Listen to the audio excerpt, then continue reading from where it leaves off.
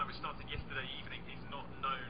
One theory is that it could have been a technical failure at the oil depot, but this is an area in the region of Vasilkovsky. It's about a 40-minute drive south of the capital, Kiev, where I'm talking to you from now.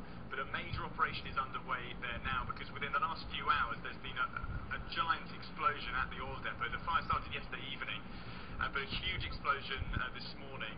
The video coming from that area is pretty dramatic, and shows these huge flames rising high into the sky.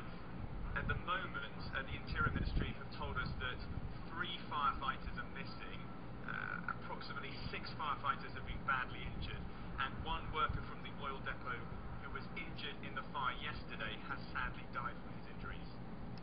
Containing this obviously still proving very difficult. What about the investigation into how this started?